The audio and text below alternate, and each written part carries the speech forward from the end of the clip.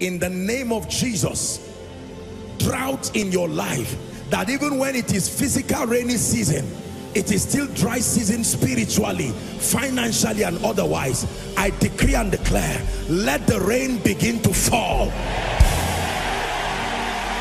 Let the rain begin to fall. Let the rain begin to fall.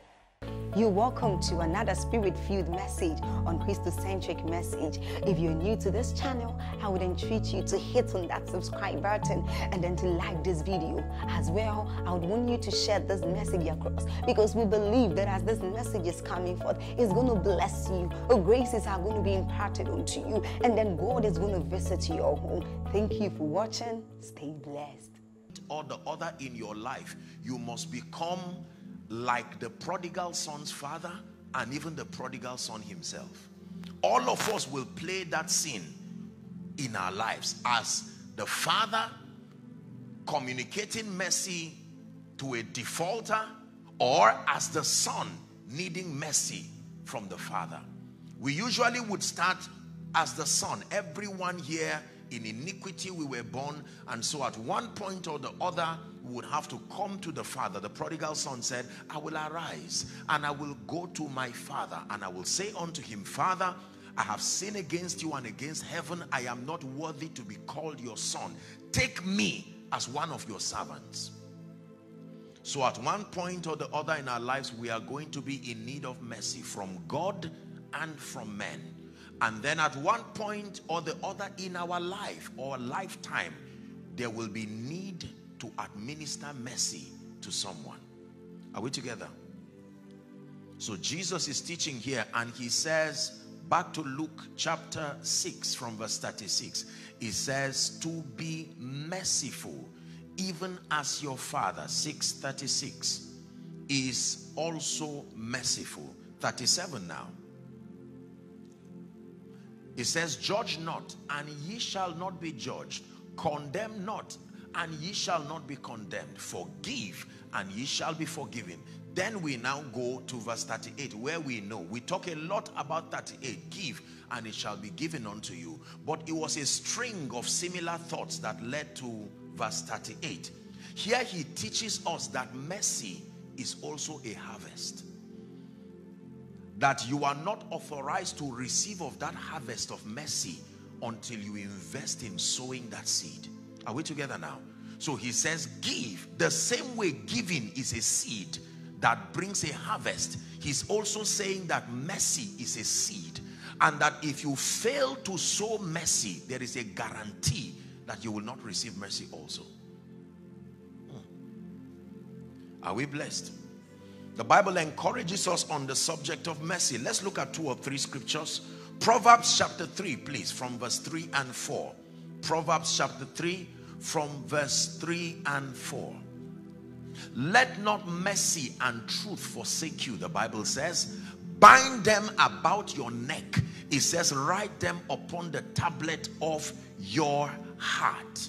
Verse 4. So shall you find favor. Look at this now. He's teaching you a powerful principle, that if you pay attention to the subject of mercy and you keep it close to your consciousness, you will find favor and good understanding, both in the sight of God and man. Hallelujah. Praise the name of the Lord. Many of us think of mercy only from the standpoint of God releasing or reaching down to a defaulter, or reaching down to one who is inadequate to provide help. But we fail to understand that the Bible says to be Christ-like in every way. And when it says to be Christ-like, it's not just in the demonstration of power and of miracles, of signs and wonders alone. We must be Christ-like even in expressing the character of Christ, and that includes being apt to show mercy. Hallelujah. Jesus taught when he walked upon the earth. Jesus taught and he mentored the disciples using parables. And there was a reason why he did that. A parable is an earthly thought, an earthly revelation that is captured I mean, a heavenly revelation that is captured in earthly expression. So he would use agriculture, he would use thoughts that they were accustomed to as far as their civilization was concerned. In one of these parables, we'll only consider one for this service. Luke chapter 10 is called the parable of the Good Samaritan. We'll begin our reading from verse 25. Jesus now is teaching us the character of mercy. Luke 10:25. Are we still here? And behold, he said, a certain lawyer stood up and tempted him, saying, Master, what shall I do to inherit eternal life? And he said unto him, what is written in your law? How readest thou? 27. And he answering said, thou shalt love the Lord thy God with all your heart, your soul, and your strength, and your mind. And then you shall love your neighbor the same way that you love yourself. 28. Jesus begins to teach now. He said unto him, thou hast answered right. This do, and thou shalt live.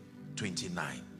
But he, willing to justify himself, said unto Jesus, who is that neighbor that is deserving of my love, that is deserving of the communication of mercy from me? Then Jesus begins his parable. A certain man went down from Jerusalem to Jericho. Follow closely now. And fell among thieves, the Bible says, which stripped him of his raiment and wounded him and departed, leaving him half dead. Remember our teaching on mercy, that mercy has two expressions. On one hand, it has to do with granting pardon to a defaulter, an offender, or a sinner. But the other expression is communicating the action that is derived when you have pity upon one who is unable to help himself. Are we together? Strengthening men from their inadequacies. Now here we see a man, the Bible says that man was beaten by robbers and was left half dead. Verse 31. And by chance there came down to him a certain priest. This was a man of God. He came down a certain priest that way, and when he saw him, he passed by on the other side. Look at that. Hold on, let's not rush. 31. Let's discuss this issue. The Bible would have just said two men passed him, but the Bible describes the kind of men because there is an information we must derive. Number one, he says a certain priest. A priest is a committed, ordained, and zealous man of God. This man was on his way to church to serve God and to prove to God that he loved him so much. And the Bible says he saw one. He was on his way to go and obtain mercy from God, and now seeing one who was half dead, the Bible says he did not even pay attention to such a man. Remember, I told you that mercy is a harvest. Here was an opportunity for the priest to be Christ-like and to sow that seed of mercy over this innocent man who, you know, the Bible says, withhold not good from them with whom it is due when it is within your power. This is a priest. So the priest was not naive as to the expectations of God based on scripture. He was not an amateur spiritually based on their standard of knowledge. And yet he saw a man who was incapacitated and left him for dead to rush to church. How many Christians act today like that priest? We are zealous to do a lot of spiritual things, and then we leave some of the weightier matters in the eyes of God. There are many people who are needing and deserving of mercy, and it is within our power to reach unto them, but we'll prefer to fulfill the rituals of religion than to be sincere and reach down to those who are deserving of that mercy. The Bible says the priest was hurrying up to church, and he left an opportunity. Now the problem is, who was the witness there? Because Jesus is giving a parable. The priest would think no one was watching. That parable also reveals that there is the all-seeing eye of God watching over the works of men. You would think because there were no physical witness, Nobody would call that man to order. And here Jesus is giving in that parable a very silent information that you must speak, that I am watching, even when there is no one there.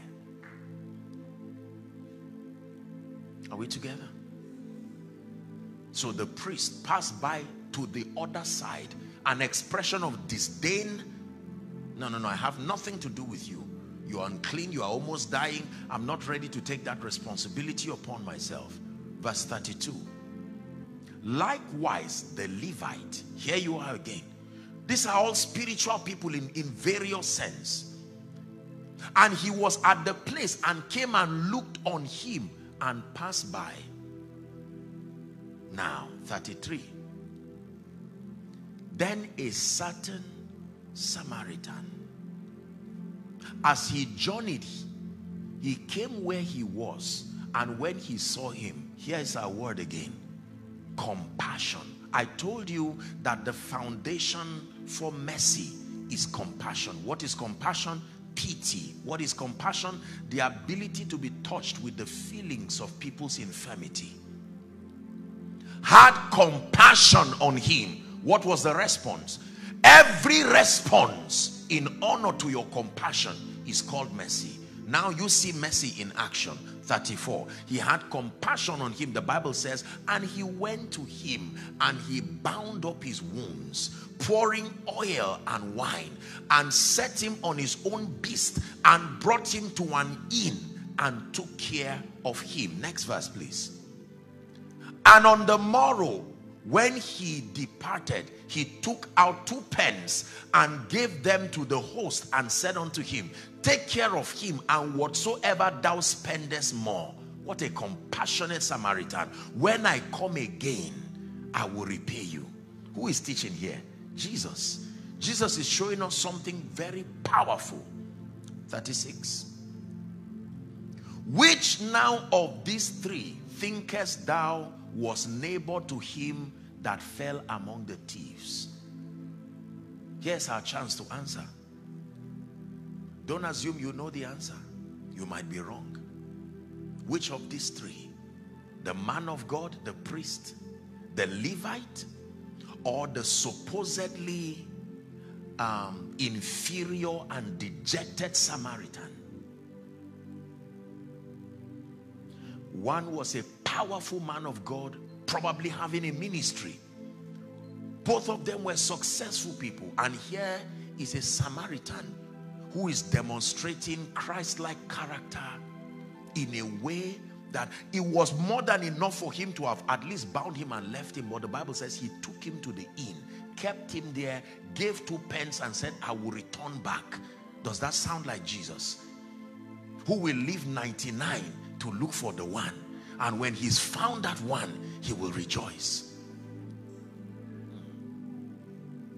37. Verse 37. And he said, he that showeth mercy on him. So what did Jesus call that entire action? Mercy. From the time he had compassion until he left, plus his thinking, everything together, Jesus calls it. So the next time you are looking for an expression of mercy, go to that story.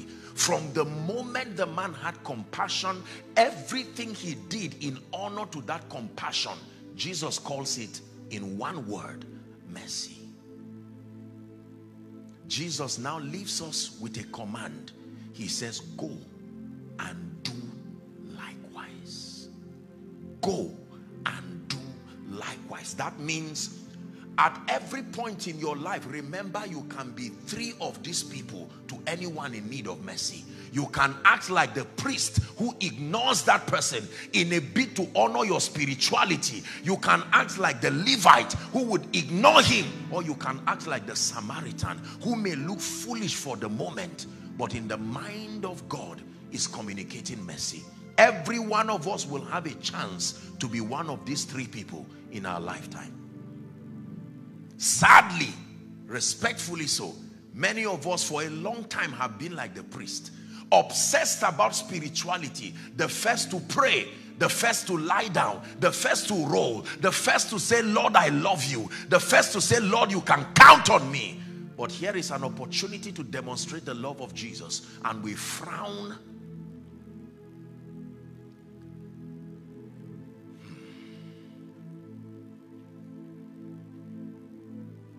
Many of us are like the Levites. We're on our way going to do the things that we have to do that make for life, godliness, spirituality, and we ignore the weightier matters. You see, in the mind of God, most of the things we do not pay attention to are the things that really touch the heart of God. The charismatism around Christianity and religion, that can easily receive an applause from men because it seems to be obvious. Power, healings, miracles, all of these things. But there are things that nobody may be there to clap for you for. But in the mind of God, those things are priceless before him. Can I tell you, everyone seated here, there is an opportunity for you today in our world to show someone mercy. It can be your house help, it can be your aid, it can be somebody in need of compassion. It can be a child whose school fees is less than 10, 20,000 and you can pay, even if it's one time. Many times we give, many times we communicate expressions of love, provided there is a structure to notice us and shout our praise. Respectfully speaking, that's what you see our wonderful politicians and the rest do. No one is really greedy. People just want it in exchange for praise that must be loud.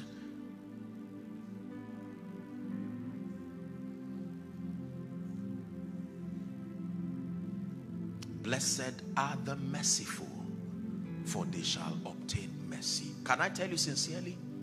There are many people today who are suffering in this nation and suffering across the globe because during the active periods of their lives, they had the opportunity to sow the seed of mercy to undeserving people. By now, they would have been rich recipients of that harvest. Some of them while they were in the civil service, some of them while they were in government, some of them while they were in power, some of them as preachers. They had moments every day. God gave them an opportunity to sow the seeds of mercy. They were the only people in their entire world. Right now, respectfully speaking, some of those people alongside their children are suffering from the starvation of mercy. Why? Because they failed to extend mercy. There are people today whose children should easily get jobs based on the kinds of influence they had while they were working, but they didn't raise anybody. They didn't lift anybody. People cried in front of their offices and they insulted them, jamming the door in front of them. And according to the law of times and seasons, the tides have changed. Can I tell you? Don't tell me I'm not educated. Don't tell me, Apostle, I don't have the privilege of coming from a great family. You do not know that the Samaritan you sow mercy for today might be the one to help you carry your cross. There are people today who did not have the privilege of, say, education, the privilege of connections. But my goodness, they are wealthy recipients of the harvest of mercy that they sowed. They sowed into the lives of several people. When I learned this principle, I made up my mind that as much as God grants me grace, I will be as merciful the same way God has shown me mercy, apt to provide pardon to defaulters, apt to bring forgiveness to sinners, and then as much as it is within my power, that I will help as many who are inadequate, and it is within my power to help them. If I cannot help you with money, I can help you with quality spiritual information that can guide your decisions. If I cannot help you, if I cannot reach you with that information, I can help you through the ministry of prophetic intercession. In any case, I can sow that seed of mercy. I remind you this morning, dear people of God, more than just receiving from a merciful God, we must become merciful men to men. It does not just stop at receiving from God. Give us this day, he said, our daily bread.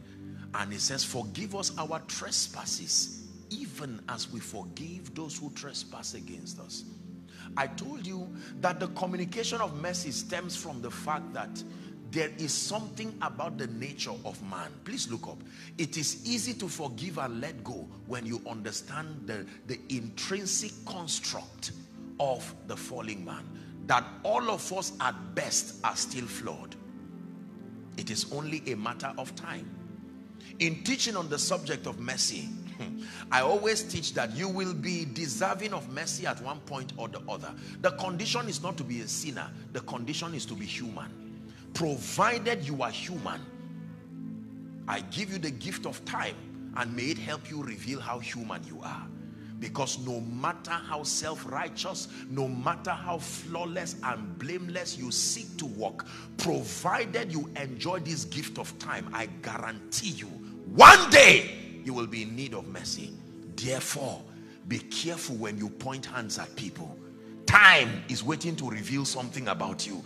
Be careful when you bring down people with joy. Be careful when you rejoice over the pain of people. I'm not saying to permit and allow licentiousness, but can I tell you, there must be a component of mercy. There are some of us who say, that's how I am. I am hard once I stamp my feet, that's the end of it. I beseech you, by reason of the fact that you are human, change. Change. God forbid, I can't help this person. Accept it as a statement that you made in ignorance and repent this morning. Because I assure you, even if you are Jesus, a day will come you will not have the power to carry the cross on your own. Your Jesus, the all-powerful, the one who raised the dead, could not carry wood. Raised the dead! But now Jesus was bleeding and he needed help. Someone in that crowd remembered him feeding the 5,000. Someone in that crowd remembered him sitting at the well because of one woman. And he said, everyone may be ashamed of you, but let me come to help you. Can I tell you, there are many of you, the seeds of mercy you are sowing now will be equal to a destiny of beauty and color for your children.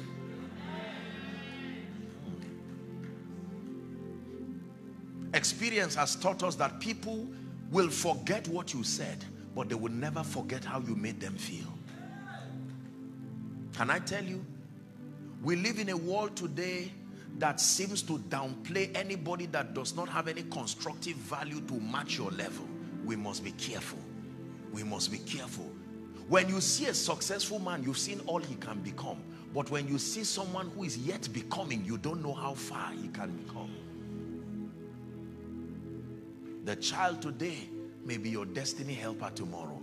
The nobody today may be the one God will use to lift you. Is someone learning now? So let us not just pray and ask the merciful God to visit us and say, oh thou God of mercy, come and visit me. And then he is asking you a question. I am more than willing because my mercies are new every morning. But are you willing to communicate the same mercy? I wish I had the time. I would have told you another and taught you another parable. The parable of a man who was owing. He was owing little. And he went to the king, and the king made a statement and told him, he said, okay, no problem. Because he cried, he said, I'll let you go. And he ran and met someone who was owing him far less and forced the man and said, you must pay me. Forgive us our trespasses as we forgive. Do you know what that means? Always remember that you are human. It's not a call to weakness. It's a call to remember that the best of us will still be limited. Hallelujah. One time I was praying for a man and his dear wife. They had a very serious misunderstanding and we're just trying to manage the situation. And the man turned and told his wife, I'm sorry. And he said, I will never offend you again. I said, stop there. Oga, you are lying. I know this is an emotional moment. I know you are being sincere, but you are just being human. Let's not make a fool of ourselves here. It will happen again.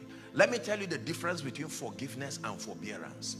Forgiveness means to pardon a default. Forbearance means to create a permanent system of accommodation over that weakness, because it will happen again and again and again. There are many people in your life you don't need to forgive. You need to forbear.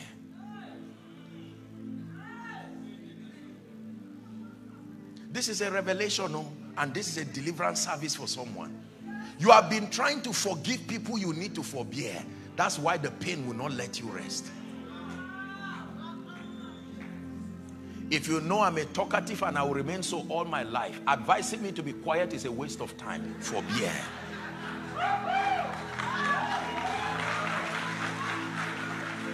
Are we together?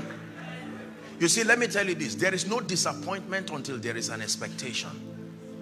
Once you do not expect, you can't be disappointed.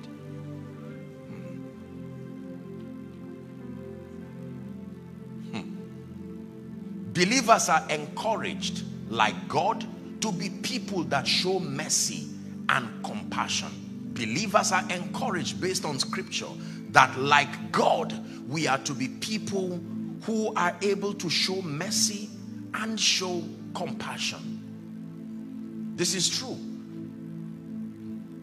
This is a church with so many leaders and so many successful people, and I can tell you, the moment you become a leader at any level, it will take the grace of God and this revelation to show mercy, because people will annoy you every day.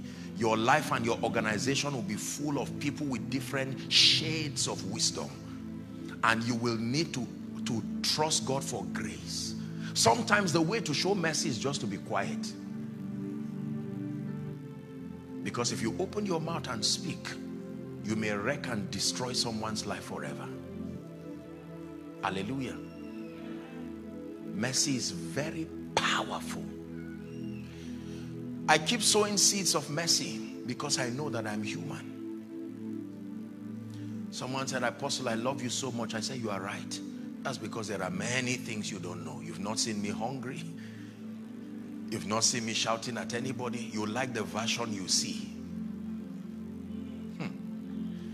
If the only thing you have towards me is love, I don't trust you. Let me see the mercy.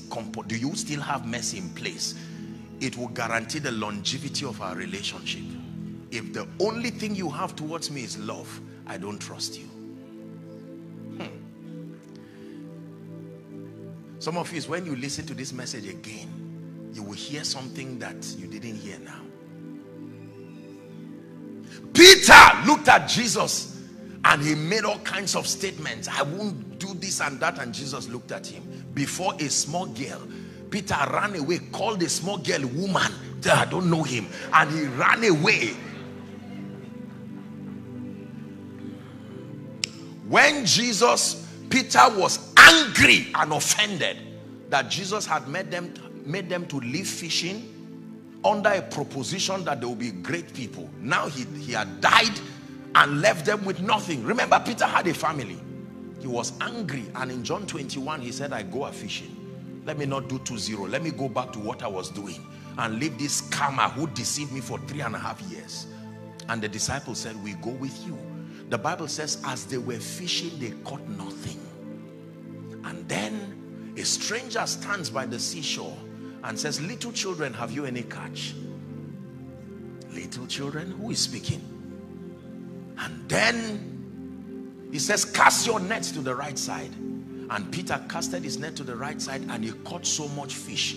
And then he realized that it was Jesus. The Bible says he washed his clothes and came and said, depart from me, I'm a sinner. Brokenness. You have done something for me. I don't deserve this catch. Not after all the things I did and said to you. But now you came and acted as if you cannot even remember any of those. And he sat with Jesus. And while they were eating, he asked him a question.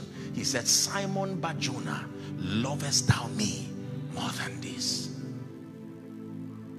God is asking you the same question.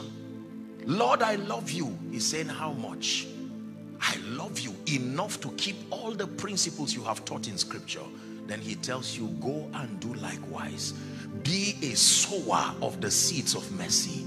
That there are some of you after this service, you need to get up, and in fact, I'm not teaching you to be careless, but there are some of you sincerely.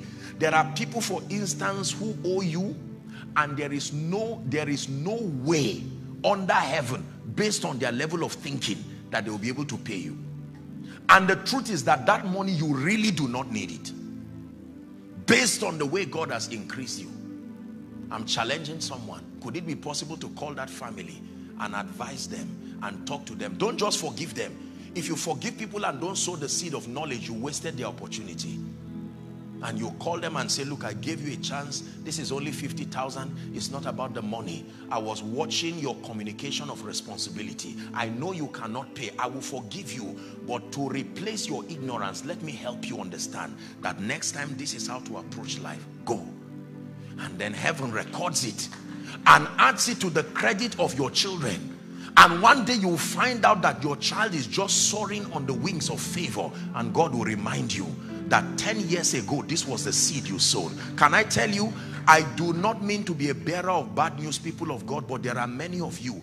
If the harvest that comes from the seed you are sowing now actually comes, get ready for a painful life. Because many of us have invested our adult life sowing seeds of pain. Please don't be offended. We came to teach on mercy. Joining the heads of people together and standing with joy while you watch all of them argue it out is a seed.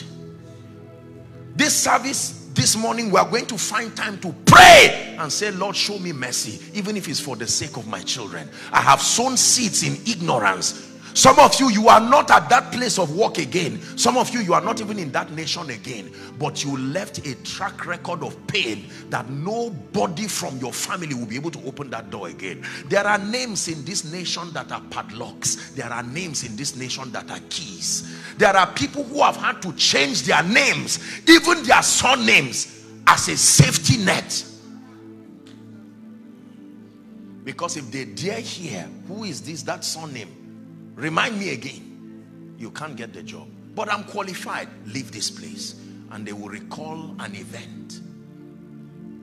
Can I tell you? We live in a world where it's fashionable to be judgmental.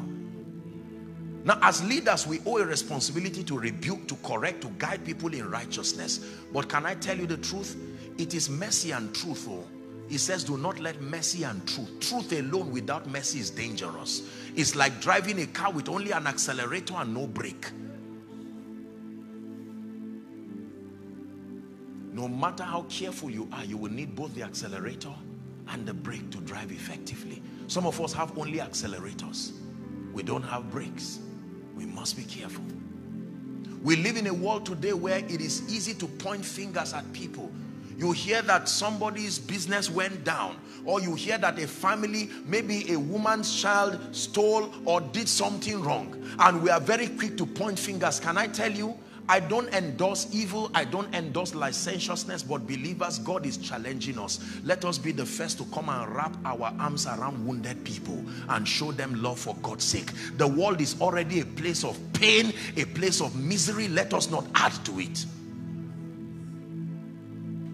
Okay, so the man was involved in a fraudulent issue in his office, and the newspaper is carrying everything around. Now, you've seen that the man is broken and he's regretting what he has done. We're not endorsing the sin, but somebody must come and say, look, it's all right. We do not endorse this, but we are going to stand and cry with you. And like Peter, they'll say, depart from me, I am a sinner. And you say, remember, we are all sinners who are saved by grace. For the Bible says, if we say we have no sin, we deceive ourselves, and that the truth is not in us. But if we confess our sins, the Bible says that God is faithful and just to forgive us of our sins and to cleanse us from all unrighteousness. I've had the honor and the privilege of crying with so many people by reason of what I do. Some of them politicians, some of them business people, some even men of God. Sincerely, I will tell you, some of them have come with charms and come with things to say, Apostle, I can't continue like this again. I was wrongly mentored. It's not that I wanted this. I was praying for the prophetic or praying for crowd, and somebody took me to somebody to took me some, and this and that. And while they are saying that, sometimes I find tears just trying to come out of my eyes, because it would have been me. The difference between me and that man is not discipline, it's mercy. It would have been me. Can I tell you, listen, there are many of us that if you were exposed to the conditions of the people you are criticizing, you will do 10 times worse the things they are doing. Hallelujah. Now, please do not forget that we are not justifying evil here, but we are teaching ourselves that all men are human, and we must put in, as we drive through this pathway called life, you must reserve a space in your heart to show mercy. Hallelujah. Are we together? Yes. You find out that someone just lost their loved ones. Don't go there and start shouting and saying, where's your understanding of divine life? Blah, blah.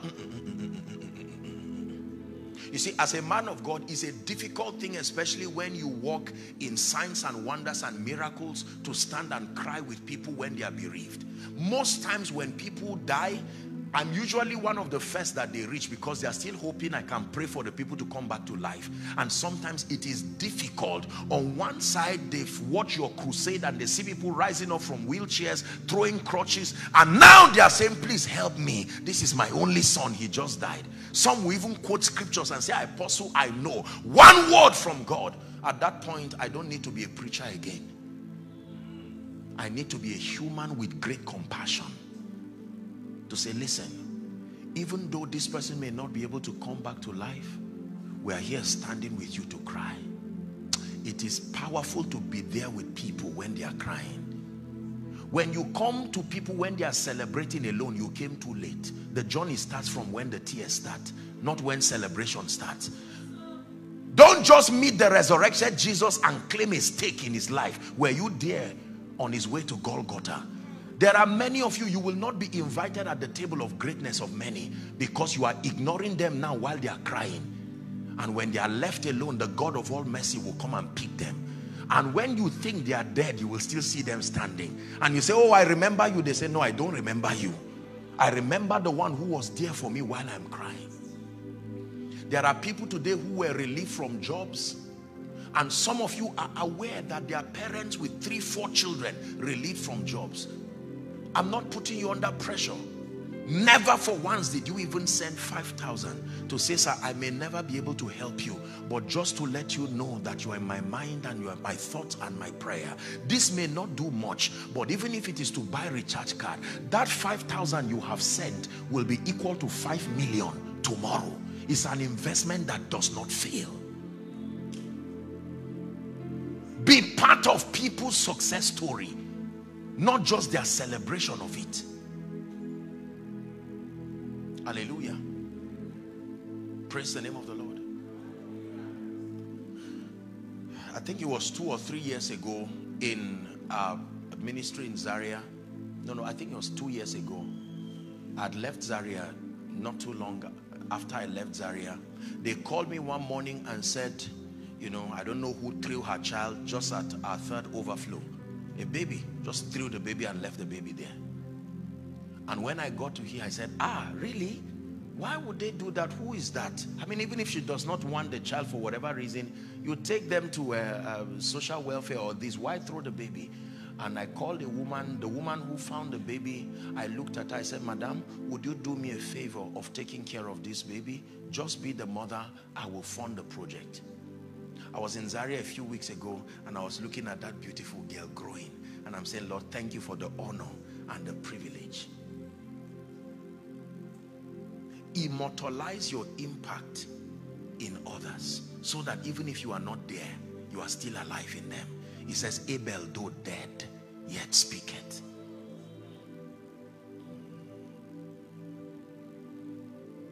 Church is quiet. I believe the Holy Spirit is drumming it into our spirit. Africans pray. We are the first to shout and roll and say mercy. And God is saying, the mercy you are asking for, are you willing to give it to others? Many times, respectfully speaking, we act like children. You know how children act? They stretch their hands. When you give them something, you say, give it back, and they refuse. They forget that they were given. A man can receive nothing except it is given. Some of you have never been part of cleaning someone's tears. Christmas, you don't bless anybody except your friends, and that is simply because you are looking to maintain business opportunities. That's investment, not mercy. Remember, mercy is to an undeserving person. Please don't be offended. God is just drumming this into our spirits because we need to get it. It is within your power to do something today It is within your power to do something today. By the privilege of God's grace, some of us are multi-millionaires. We are being helped by God. There's no need to hide it. But can I tell you, it is not what you have. It is who was lifted because of what you have. It is who was lifted because of what you are there. Let me tell you this, respectfully speaking. I come from the north, and I would tell you this. It is in this one area, my apologies for my bias, that you see Muslims and Northerners, they have mastered the art of showing mercy. I can tell you, anybody who is honest in this morning service will nod his head in agreement with me.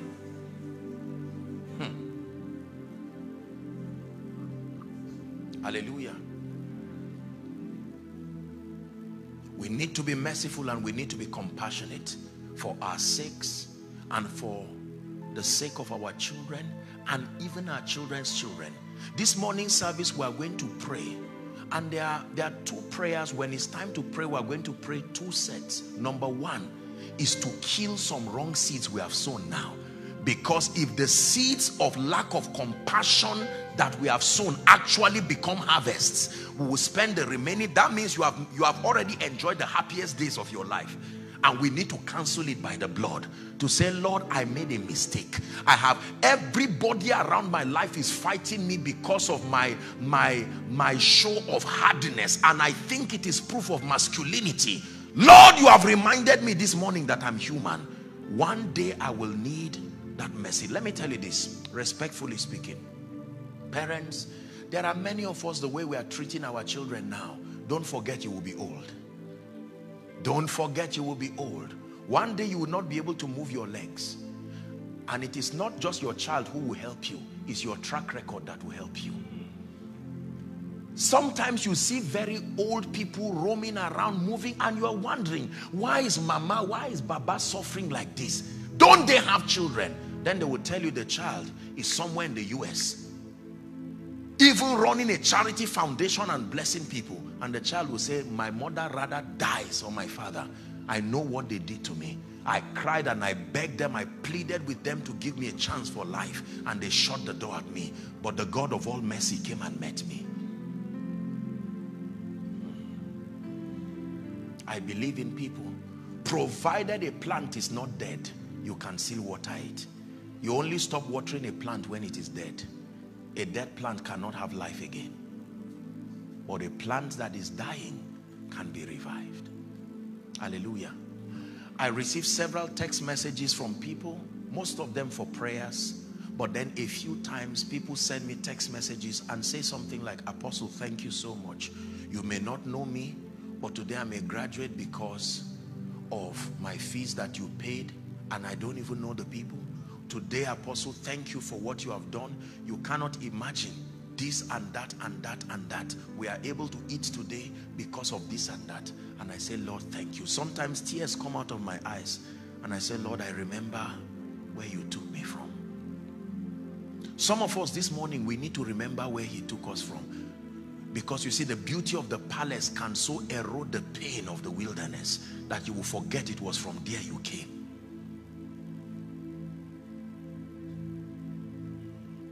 Blessed are the merciful. Some of us need to go back right now and call our children together and say, look, gentlemen and ladies, I know you may not be doing well, but I need to tell you that I want to participate in your life. Provided you are alive, I will not give up on you. Remember, don't forget the condition I taught you for administering mercy.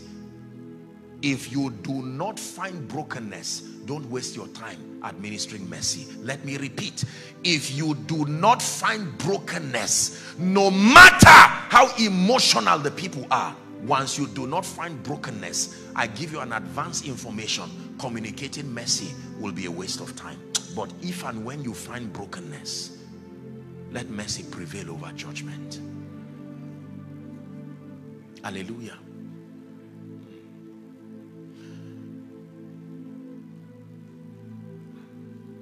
You look past my sin, my guilt, my shame, and poured your love. You look beyond me, oh. You look beyond me, oh. You look past my sin, my guilt, my shame, and poured your love. You look beyond me, oh. You look beyond me, oh. Listen, it's time for you today to call somebody you know. You know that that woman has been bereaved, cannot help herself, to say, listen, how have you been? Just to let you know that I love you, and to let you know that if for any reason I can help to make your life easier, I am here. It's not all about money. Your prayer is also a gift. Compassion is also a gift. Many of you may have heard this in my teachings, that aside being a man of God, the greatest testimony about my life that I desire, aside being a man of God and aside being a lover of God, is that I was a shoulder for wounded people. It's a testimony that is priceless to me. I can't wipe the tears of everybody, but let me do my best. Let me not see someone who is crying with brokenness and then I have the power to help. I will help. I will certainly help. I have wept at funerals. I have cried with people. I have told people, listen, I may not be able to help. I may not be able to pray. I've prayed, the person is not coming back to life, but at least let me help. The hymn writer, we used to sing the hymn in the seminary, and it says, thus will we pass from the earth and its toiling. Remember that song?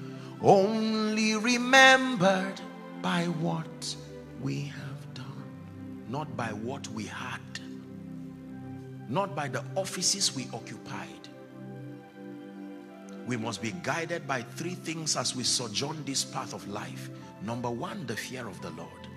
Number two, conscience. Number three, a sense of posterity.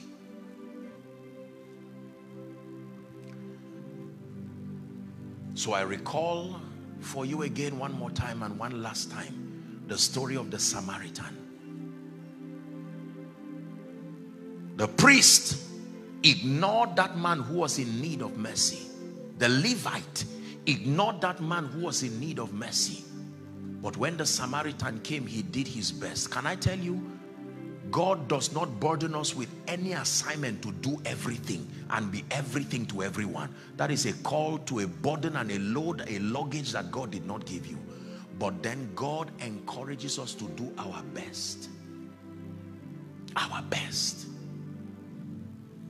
As a man of God, I've made up my mind that I will do the best that I can. That my life and my ministry will be an instrument of mercy. This is why I do the things that I do. First, because I love Jesus. But sincerely, the second reason is because I love everyone I minister to.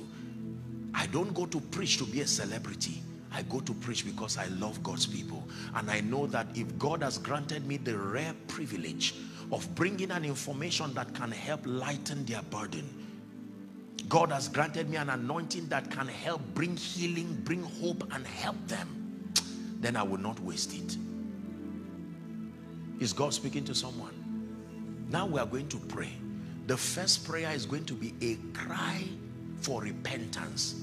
Some of us sincerely, I don't mean to dishonor you, but we need to pray this morning and say, Lord, change this heart of stone to a heart of flesh. Some of you, even if you see a dead body on the ground, you will kick it and move.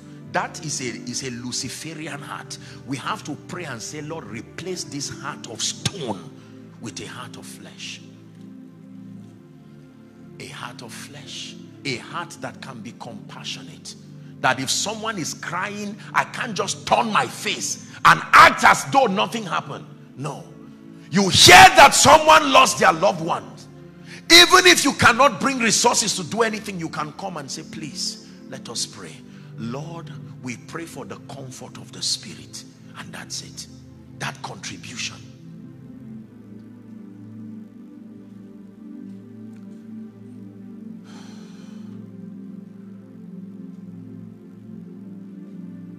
Someday, if Christ tarries, whether you like it or not, we'll all not be here. It's a news many of us don't like hearing.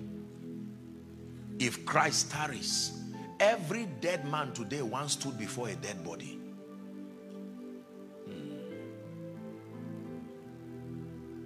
Please listen to me. I didn't come to waste your time this morning. This is one of those teachings you must archive in your heart. Did I do my best to live for truth? Did I live my life for you? When it's all been said and done, all my treasures will mean nothing. Only what I've done for love's reward will stand the test of time. Lord, your mercy is so great that you look beyond our weakness and find treasured gold in miry clay, turning sinners into saints.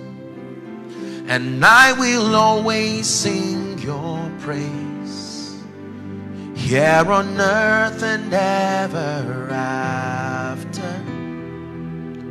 For you've shown me heaven's my true home when it's all been said and done. You're my life when life is gone.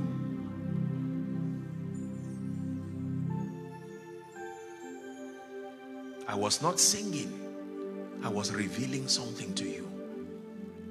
That someday that clock will stop, and the treasure you have that can go with you is the treasure of mercy. How far you reached for his name's sake, who you were able to help today. Some of you, God is speaking to you. You have not raised anybody aside from your biological children. There is nobody today who has come to know Jesus because of you. There is nobody who has had a life of meaning and purpose because of you. No excuses. It's time to make up our minds.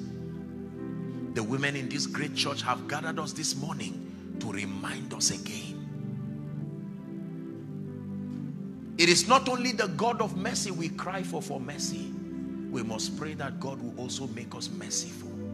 Fire for fire will end two of you in ashes. You will need to soft pedal your approach to life and approach it with mercy and compassion. Prayer point number one: Lord, walk on my heart. Is someone praying? Walk on my heart. I don't know how you are going to cry to God this morning. Please don't act like you did not hear this preacher sent from God. The foundations of Sapphire have called us together.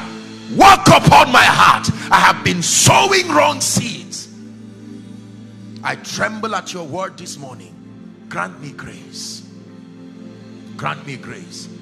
I have participated in the pain and the destruction of many. I am the reason why so many are in tears today. I repent. I repent. I repent. I repent before the God of all flesh.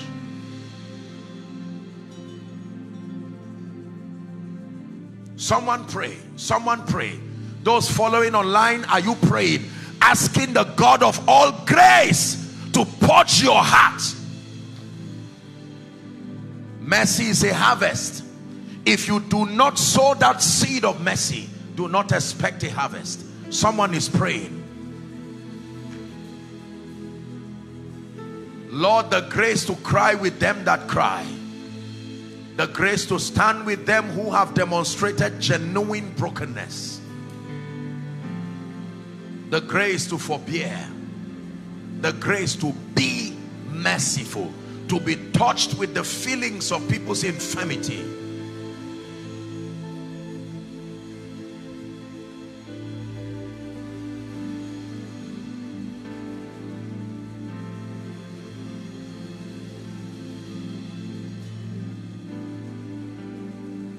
Please pray. The grace to communicate mercy.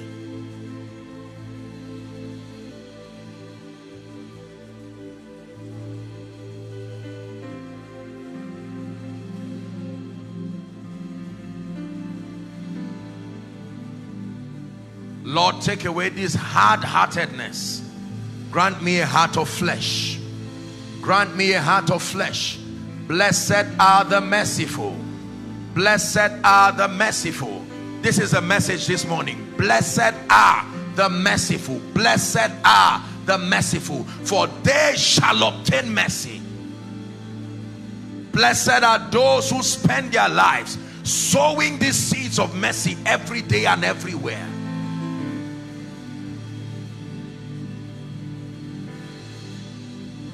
Hallelujah. Hallelujah. I came in yesterday, and I will tell you this, and sincerely from the depth of my heart, I saw the way our mothers and the women in this church, the love, the graciousness, the care, you know, I kept looking at them and wondering in my mind, did they have to go this far? And I could see that show of compassion and love and mercy. Number one, I saw from yesterday and today, it's not my first time here, but I saw afresh that they were mothers indeed. Number two, I saw again that these were people who did not just give a topic just to honor a conference, but truly that from their hearts, this was something that was already a lifestyle, and for many, they were willing to concretize it as a lifestyle. Their love and their benevolence was my own sermon in this conference. And I say that without any sense of flattery. Even up until this morning, I was so humbled by their show of love and compassion. And I said, Lord, thank you. I came to preach, but I also came as an audience to hear the foundations of Sapphire preach.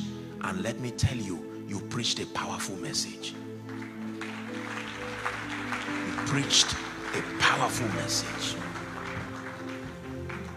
This is a women conference, but please allow my bias before we go to the second prayer. I have 10 more minutes. I want to also salute the men in this church. Hold on before you clap. I will tell you why. Because for the men in this church to have allowed their wives this freedom of expression and to give them this opportunity to stretch this far, to make this happen without feeling insecure, without feeling sad. The fallen man is usually he's ego driven, and so when you see men who have been cultured by the power of God, so enlightened and transformed by the power of the word of God, to allow the purposes of God find expression unhindered, we cannot ignore it. Can we honor our men in this church?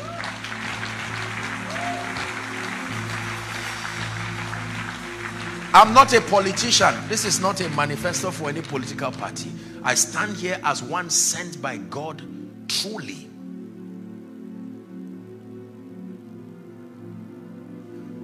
Everyone is standing here. Some of you are fathers, mothers. You probably may have been too hard on your children, and this sermon is a cause for a rethink. Don't say I'm like that. That's where the Holy Spirit comes as a helper. He can help us change. Some of us children, we are here, and it's not demons attacking our parents. It's the trouble we keep showing them after everything they have given. It's time for a change. Don't say it's their responsibility to take care of me. One day you will be a parent too. Remember. Growing up, I used to see my parents do certain things, and you know, as children, we would frown at a lot of things. But when I became an adult and I became a leader, my respect and my regard for parents multiplied, and it continues to multiply every day. Unbelievable things they have to endure, and they had to endure. Some of us here are workers. We need to be merciful to our subordinates. Some of us here are leaders at different levels. It is good to be strict and work in compliance with the terms that make for excellence and progress. But we must keep a space in our hearts where we can show mercy. Mercy. Mercy. I'll sing a song, and then we'll do the last prayer. Lord, make us instruments of your peace. Where there is hatred, let your love increase. Lord, make us instruments of your peace. The walls of pride and prejudice shall cease when we are your instruments of peace. There are many family people, after this meeting you need to go back home and say, it's all right, this fight and this ego-driven conflict in this home, let's swallow our pride and show one another mercy. Let's fight for what we cherish the most. For some of us, you need to return back. You are deserving, you are not yet deserving of mercy, I meant to say. Many of you looking at me here, you are saying, thank God Apostle is preaching this. Thank God my boss is in this church. He will not show you mercy because you are not broken. Some of you are not yet broken. Can I tell you, provided there is pride, so that you don't misunderstand what I've been laboring here to say. If there is pride and an unrepentant heart, I've told you that mercy is a waste. As merciful as God is, there are people going to hell today. There are people in hell. The fact that there is someone in hell should tell you that mercy has limits. Rebellion and disobedience keeps pushing you away out of the boundary of mercy. And the moment you get out of the boundary of mercy, all that you see left is judgment. Are we together? I prayed yesterday for some prayer requests, and I just felt stirred in my heart that there were people who did not have an opportunity to submit those requests. I have 7 more minutes here and I don't intend to shoot beyond the time. At the permission of your pastor, can I please request that in the next 1 minute, please write what you are trusting God for. If you were not able to submit it, ushers, please help us. In case you wrote yesterday and you wrote in unbelief, you didn't stretch your faith to write the things that need to be solved, please, I want you to write very quickly. The covenant-keeping God is about to arise for you. Please write it with faith in your heart.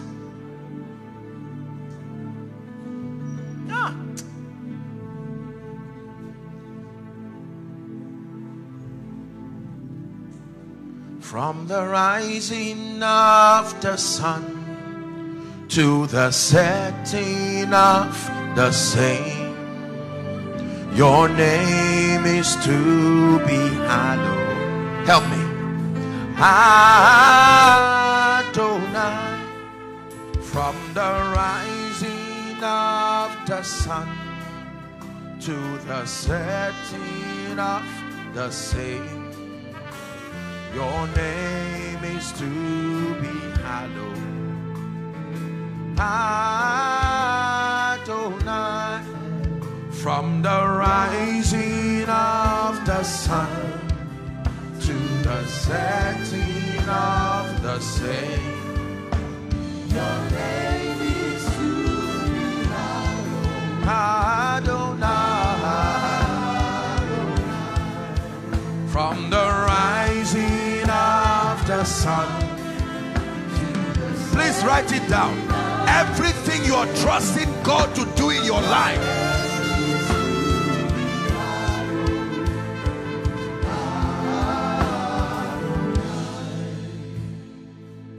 please write it down. Write it down. Father, healing by your mercy for my loved one. Someone is having cancer, even stage 4. Write it down. Lord, I'm trusting you to recover all the losses that I incurred from COVID. Write it down. The Bible says, be anxious for nothing. It says, but in everything, Philippians 4:6, by prayer and supplication with thanksgiving, it says, let your request be made known unto God.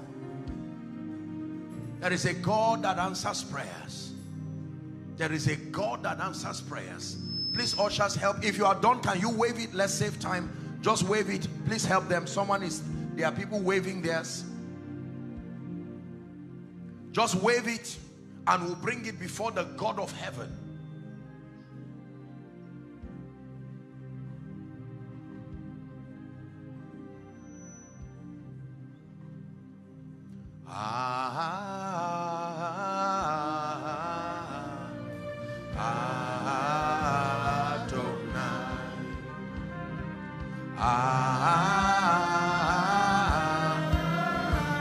Make sure you write something. Believe me, God will surprise you. The God of mercy will so surprise you.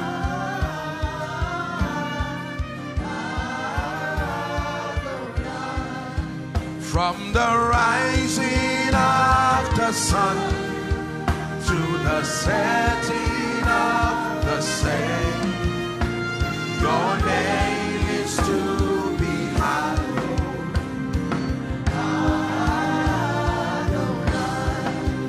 From the rising of the sun to the setting of the same, your name is to be hallowed.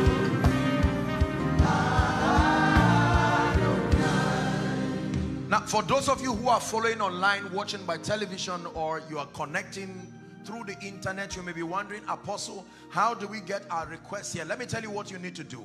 If you can't send it, I want you to just write your prayer request and then lift it as a point of contact while I pray, expecting the God of all grace and mercy to visit you. Are we done? I'm about to start praying now. Is there someone? Okay, please help. We have our Father there.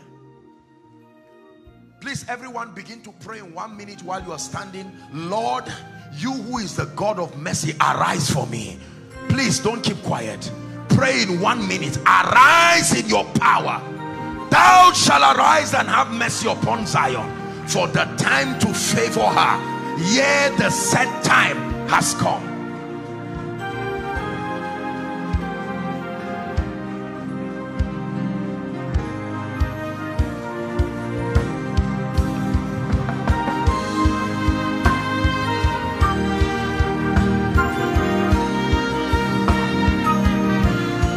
Pray, pray. Go ahead and pray.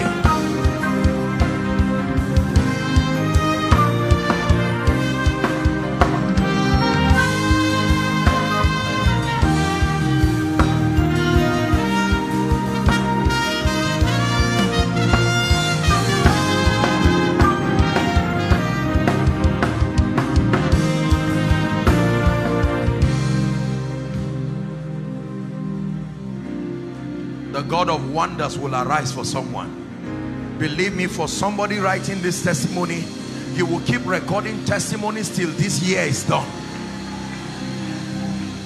Hallelujah. Now here's what I want you to do. You don't have to kneel. I'll do the kneeling for you. As I kneel to pray, please, in 1 minute, I'd like you to cry, because some of you have cried and cried. Cry to the God of all mercy. Lord, these Egyptians I see today, may I see them no more forever. Please open your mouth and begin to pray. Open your mouth and begin to pray. Open your mouth and begin to pray. No distraction. We have just a minute or two. Someone is praying. You came to church this morning.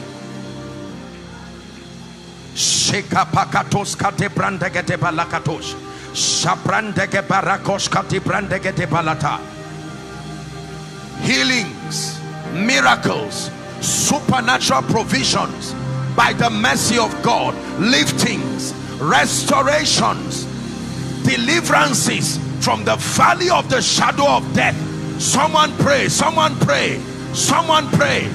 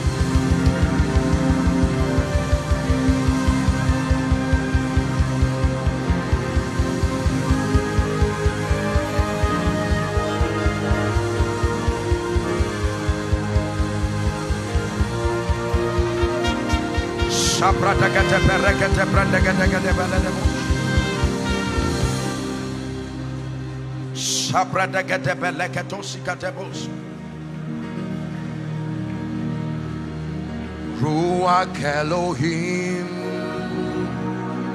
Ruach Elohim. You're praying. Ruach Elohim, Ruach Elohim,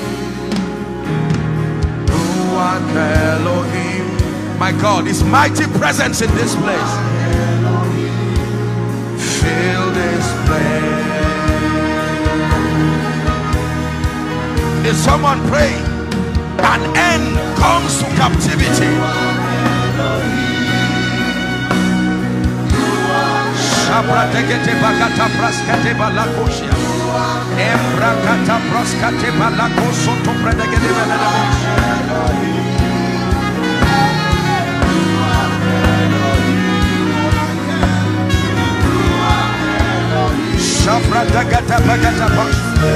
Oh God of mercy, arise in your power, arise in your mercy. Visit families, visit destinies, visit ministries, visit businesses.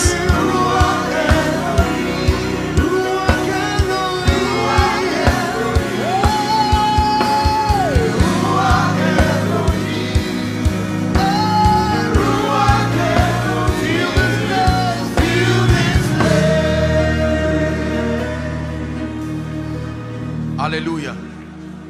I want you to agree with me and please shout a resounding amen when we begin to pray. In the name of Jesus Christ. In the name of Jesus Christ. By the power of prophecy, I declare unto you that these Egyptians you see today, may you see them no more forever.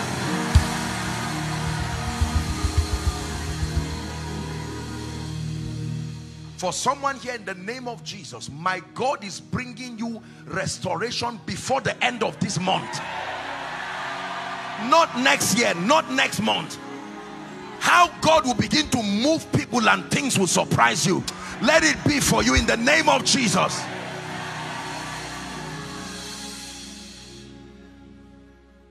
For someone here, God is saying I should tell you that that missing donkey is on his way back home. I'm saying this by the Spirit of God. That missing donkey is on his way back home. You will understand what God is saying. That missing donkey is on his way back home.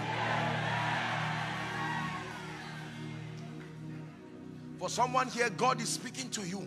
With 5 loaves and 2 fish, you will feed 5,000 and yet 12 baskets will be left. In the name of Jesus Christ.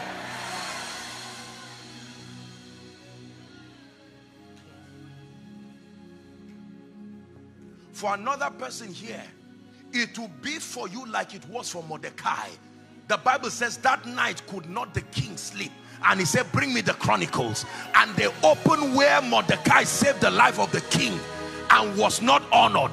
In the name of Jesus, let the book of remembrance be opened for your sake.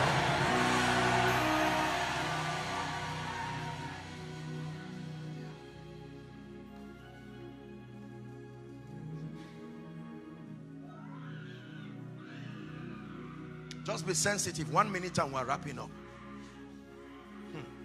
Something is happening in this place. This woman, I'm seeing oil coming on her. This woman close to the one lifting her hands. Help that woman. I just saw oil, and the Lord is saying it's the oil of favor. The oil of favor. I use her as a point of contact to pray for everyone here. Help them, please. Where you have not seen favor in your life, in Apakatosh Katebakata, may that grace rest upon you now. You don't have to bring them out. May that grace rest upon you now. Hallelujah. Please hear me.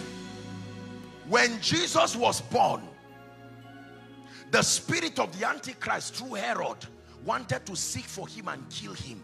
They hid him somewhere, and the angel appeared and told Joseph, he said, you can now return. Those who seek the life of your child are gone. I pray for you in the name of Jesus Christ.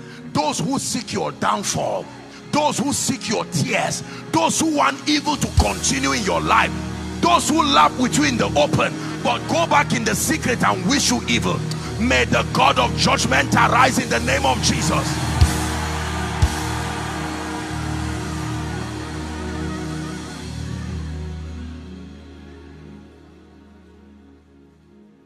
In the name of Jesus.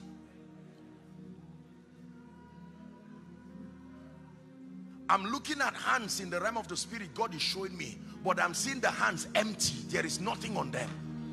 Can I tell you, empty-handedness is a curse. I want to rebuke it from your life. Father, I cry to you in the name of Jesus. Oh God of mercy, arise. Everyone here, every family here represented, who have suffered the curse and the plague of empty-handedness, may my God visit you this morning.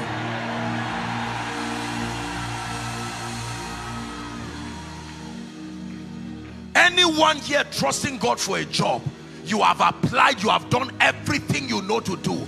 In the name of Jesus, 3 months from today, by the power that raised Christ from the dead, may my God grant you rest.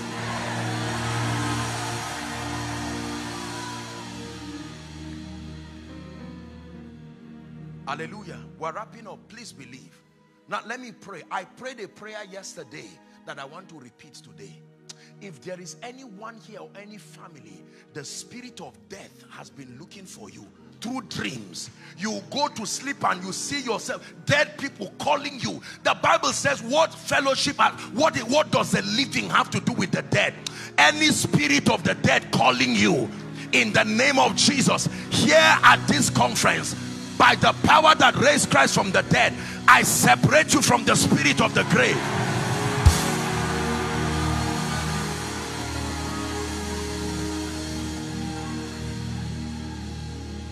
Hallelujah. I did say also yesterday that all blessings come from God through men to men. Please never forget this. All blessings come from God through men.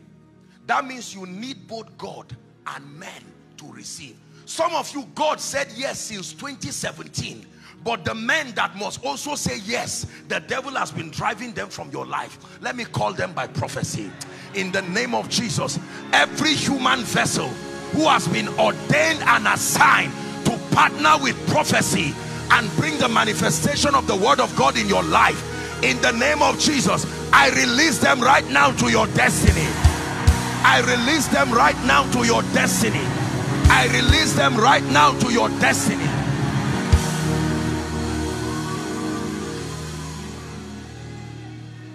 Hallelujah.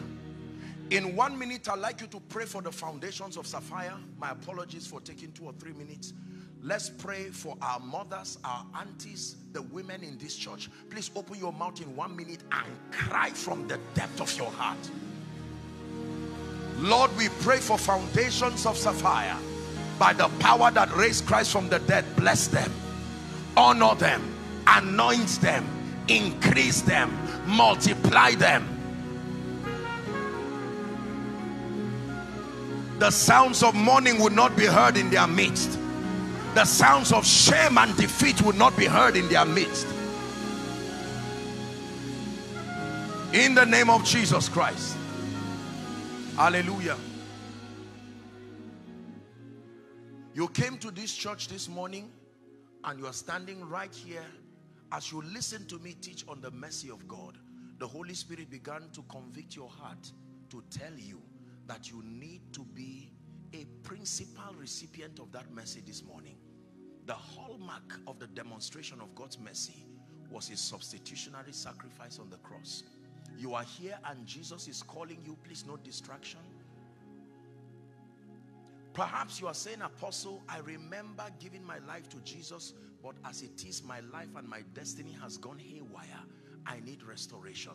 Our time is gone. We just have 1 minute for you here at this morning service. I want you to win that word this morning.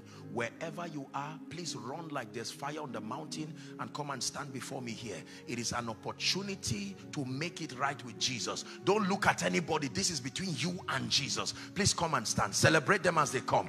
I'll count 3 and we'll begin to pray.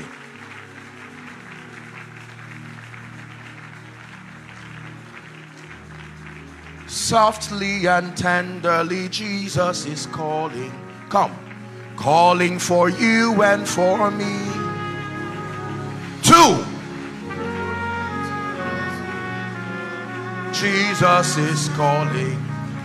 Calling for you and for me. Come home. Come home. You are weary, come home. Come to Jesus. Softly and tenderly Jesus is calling. Calling all sinners, come home.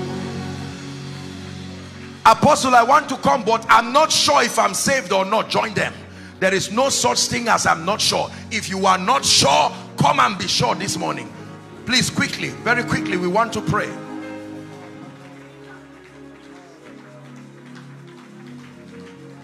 Remember, you are not a candidate for mercy when there is no brokenness. There has to be a broken and a contrite spirit. As powerful as the mercy of God is, it depends on brokenness. The magnet that attracts it to your life is brokenness. Thank you for making this bold decision. Some of you are crying. Don't be ashamed of your tears. Jesus is calling you. What a harvest this morning. Is someone celebrating Jesus?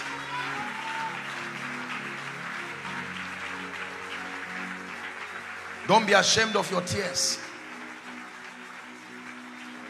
He will give you a new beginning. Now please, look at me, all of you who are here. I know you are crying. Can I tell you this? Every one of us cried like you too. Don't be ashamed of your tears. Your tears are a token, a representation of your desperation and your need. My Bible says the Lord is nigh them that call upon him. There are many people who come out for an altar call and they are not serious. They just stand roaming around. I assure you they were not saved. Coming out is not what saves you. It's the contriteness of heart and then professing with that prayer with faith in your heart. Thank you very much for making this decision. May I please request that you will lift your right hand, and those who are following online, you are making Jesus Lord of your life. Here is a chance to open up and receive. You pray this prayer also. It doesn't matter the nation, whether you are watching by way of rebroadcast. This is an opportunity for you to make Jesus Lord of your life. Please lift your hands, those of you in front here. I want you to say this after me. Honestly, there are people crying here, my God, and my heart is even...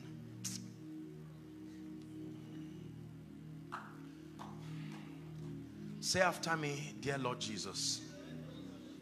One more time, say it again. I believe in you. Say it, let the devil hear you. Say, I believe in you.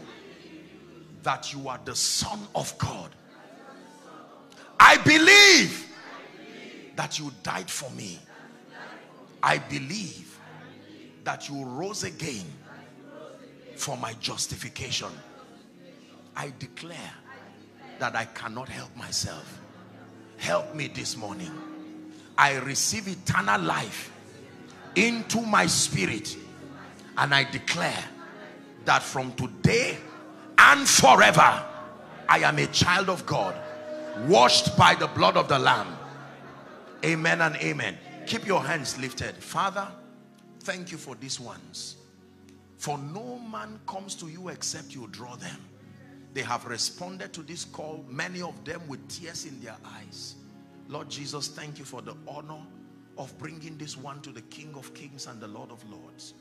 I pray that the power of God will keep you. I pray that the grace of God will keep you. By the authority of Scripture, I declare your sins forgiven. And in the name of Jesus, I declare that you start afresh with God today. No going back. You go forward ever and backward never. I declare that the power of sin Satan, hell, and the grave is broken over your life. For in Jesus' name I pray. Thank you. Now please, here's what I want you to do. Many of you are crying. Honestly, this is you. I would want you to do something for us. If you are new here, kindly hit on that subscribe button for us, and then like this video as well. Share to your family and friends to bless them, because we know that this message will be a blessing to their body, to their soul, and to their spirit. We would need you to do one thing for us too. Tell us in the comment section where you were watching us from, and then if you've got any testimony for us, kindly share with us. Thank you for watching.